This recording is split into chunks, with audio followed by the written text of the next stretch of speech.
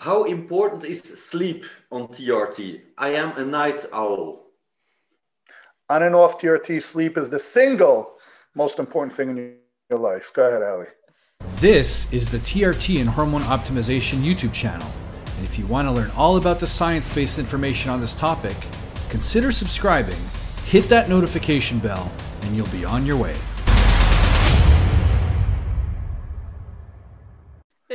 That's what I was going to say. Like, it doesn't matter if you're on TRT or, if you take friggin' a multivitamin. I mean, sleep's important no matter what. It's not going to work better if you sleep more, but it's also not going to necessarily work better if you sleep less. Just like anything, like you have to sleep in order to have good insulin sensitivity and, I don't know, produce all the other hormones that your body wants you to produce. Presumably, you gotta recover as hard as you train. Presumably, we spend 33% of our life in a sleeping state. Okay, 8 hours sleep, 16 hours awake.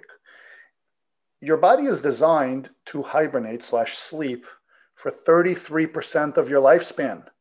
Think about that. Nature, God, the universe, whatever you believe in, whatever put us here, designed us to spend 33% of our life, whether we like it or not, in a particular state. And you're asking how important that is. What if I cut your income by 33%? How much would that impact you? I like that one. I'm going to use that. Could you talk about the maximum dose for melatonin for optimization? Do you have any experience with that? The melatonin that I've used in the past is sublingual. I've done 3 to 5 drops under the tongue before bedtime. I think that there's a risk in using exogenous melatonin long term. I think it kind of maybe suppresses the pineal gland a little bit and kind of alters your own production. You become somewhat dependent, and then you build a tolerance and it stops being as effective. I like to let the body make its own melatonin. A couple of things you could do before sleep is avoid electronics for a solid hour or two, before bed. I know we all fall asleep with our laptops, televisions, and iPhones. Notice I say iPhones because Samsungs are not real phones, so flame away all you want. But people always fall asleep with their screen, right? And at the end of the day, that light is telling your brain, we're nocturnal creatures. When the sun is up, we're up and alert. And then when the sun goes down, we start to get tired because our brain tells our pineal gland to go ahead and release melatonin. It's time to go to sleep. And when we have constant UV light in our face before bed, our melatonin levels are suppressed. So trying to relax a little bit at night, try not to be on your phone. It's also a stress factor when you're reading news and politics and ongoing events on your phone and on social media all night long. And then you have to turn that switch off instantly rather than letting it kind of taper down. That combined with the UV light is going to suppress your own melatonin. So make it a point to spend a solid hour before you're ready to go to bed with no electronics and trying to relax and listen to music or do whatever it is you want to do to kind of settle down for the night.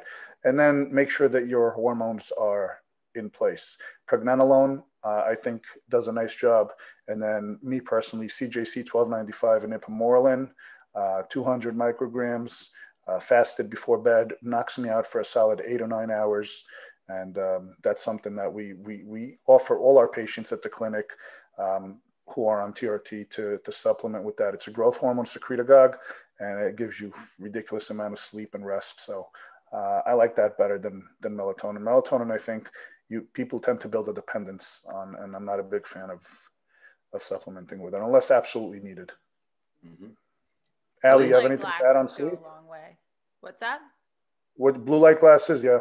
Yeah, they're like a very affordable way, and they do work. Like, some people question them, but I remember the first time I used them and then traveled and I was in a hotel and I felt like I was blinded by the TV because I forgot my glasses. And I was like, okay. And my Oura Ring data changed to start to use them when you're watching TV, at night. But, to keep the TV out of the bedroom, maybe read a book like we used to when we were younger, and make it a book that has nothing to do with what you do for a living. And I'm saying that because I'm calling myself out too, because obviously reading about training is fun, but it starts that stress cycle, like Gil was saying. And definitely social media, like, if somebody's wrong on the internet, that's going to send stress hormones and you're going to stay awake for a while and your sleep's going to be all messed up. Have an orgasm, pass out. what are your thoughts on MK-677 as a viable oral GH secretagogue option for enhancing sleep? And if so, how little should be taken for this purpose?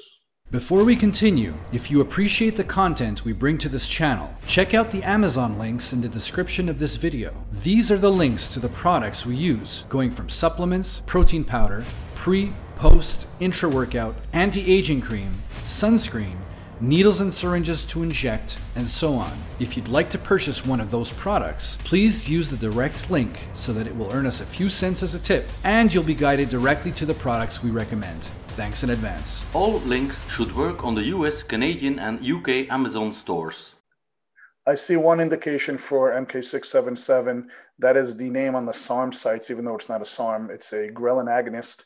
The medical name for it is Ibutamoren, when available through pharmacies, and we do prescribe it on an as-needed basis. And I find it is only indicated for people who are severely underweight and need to gain weight because they have no appetite.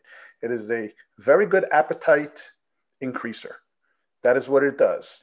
It will increase water weight and it will increase your appetite significantly.